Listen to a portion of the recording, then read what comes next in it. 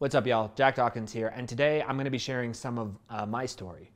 Now, if you're here, it's probably because you saw a snippet or a clip or a reel about me talking about the power of the process of storytelling. And for me, I know that to be true because it's been such a huge part of my life, but I figured giving a tangible example of what it looks like in practice would be more helpful than me just telling you about the process in abstract.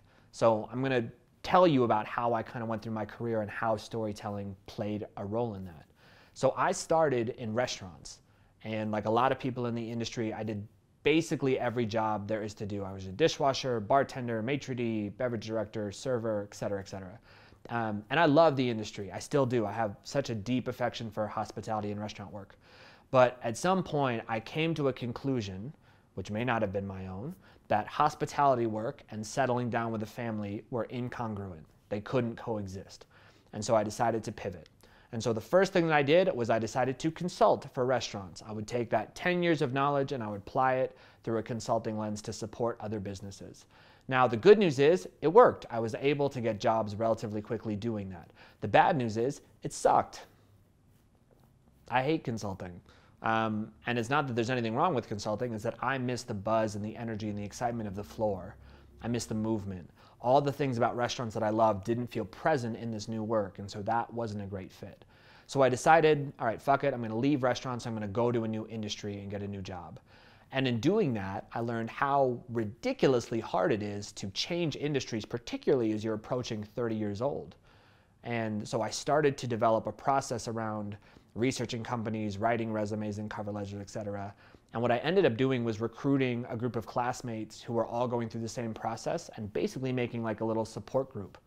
And it was rewarding, it was super fun. A lot of people did end up pivoting in the work they were doing. But again, for me, I found that I was just sitting on the phone and the computer all day, which is just not where I'm happy. I need to move. And so I decided to make a more dramatic pivot and I went to fitness. I've been an athlete my whole life, but I had never done anything remotely related to pursuing fitness as a profession and certainly not in supporting other people in that way. And what I found fascinating about fitness is that when you're coaching a class like Orange Theory, which is where I worked for a period of time, you're basically performing. Like, yes, you have to run the nuts and bolts and get the clock right and show people the exercises, but at the end of the day, you're pulling people through an experience that in many cases they don't really want to have. They know it's good for them, they know there are benefits, but they know that the experience is also hard. And so how do you create energy as a coach, as an entertainer, as a performer, that keeps them motivated, that keeps them excited to make it all the way to the end of the class so they can get that reward? Now things were starting to rattle and hum. Now it was getting more fun. And as much as I loved it, the piece I realized that was a problem was I looked at all the paths of where I could go, and none of them felt exciting. I didn't want to run a gym. I didn't want to start my own. I didn't want to be a fitness influencer. I kind of liked doing the classes, but I was hungry for more and I didn't quite know where to go with it. And so I made another pivot. I decided to try storytelling.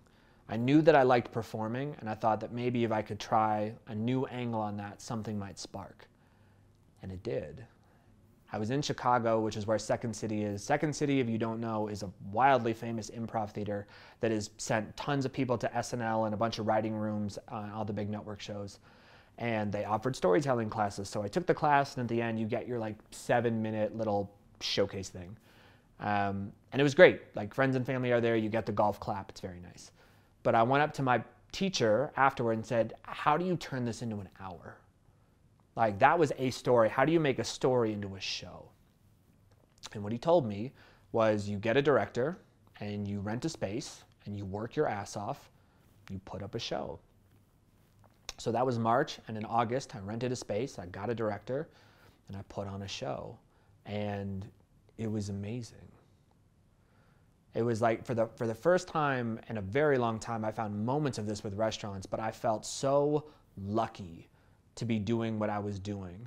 And I know a lot of people say chase your dreams or chase your passion. Like, the sensation of feeling lucky to do something that is not easy or comfortable was new to me. And that felt like such a clear signal to follow. So after that first show got performed at 2 or 3 theaters, I wrote a second show, and that was in the middle of a run at Second City, and then COVID. So all theaters shut down. And I tried some of the online pivots that other people did, online storytelling, stand-up, poetry, etc. And there was no connection. Again, I was back to just sitting in front of a computer. I missed the live element.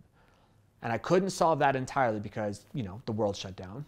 But I asked the question, how can I make a story that people can consume digitally that still feels good to receive? Music. Music and storytelling have gone hand in hand forever. And particularly hip hop, which I gravitated toward, has such a rich history of storytelling. And I'm so grateful that I get to be a part of that tradition and continue to contribute to it. So those were the nuts and bolts steps. But the thing that I want you to pay attention to, when I started that process, I was operating on stories that I didn't write. Consulting is a very logical step to go from restaurant work if you want to continue in that line. That makes sense. Except I could have told you before I started that consulting was never going to be a good fit. There's no energy, there's no movement, you're stuck at a desk.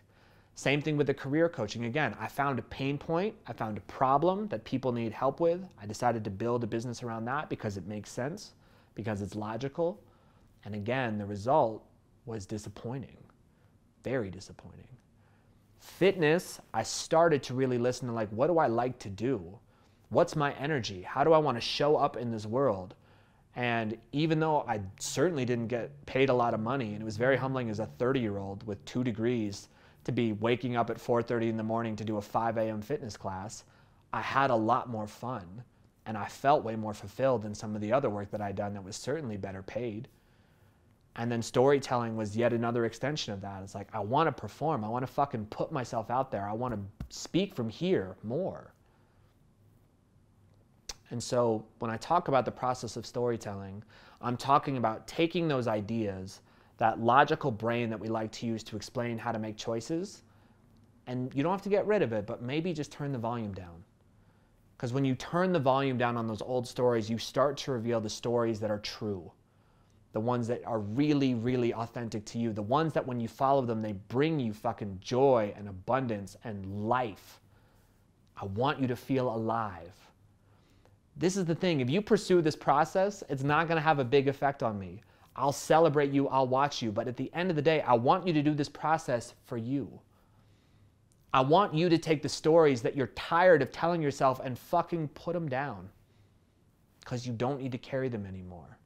And I want you to write something new. Something that feels true in your body, in your bones, in your words. Because that's where I think the cool shit happens. I've done this process for long enough now that I turned it into a little book. It's called Be Seen, Be Heard, Be Seen Again. And it's about the process of connecting to your story and sharing it in a way that allows life to orient itself in a way that it can serve you. It's free. I want you to have it. I want you to dive into this process. And as you go through it, if you're excited, if you're scared, or you're nervous, tell me. I want to see you in this process. I want to celebrate you in this process because I think the change can be amazing. I'll see you out there.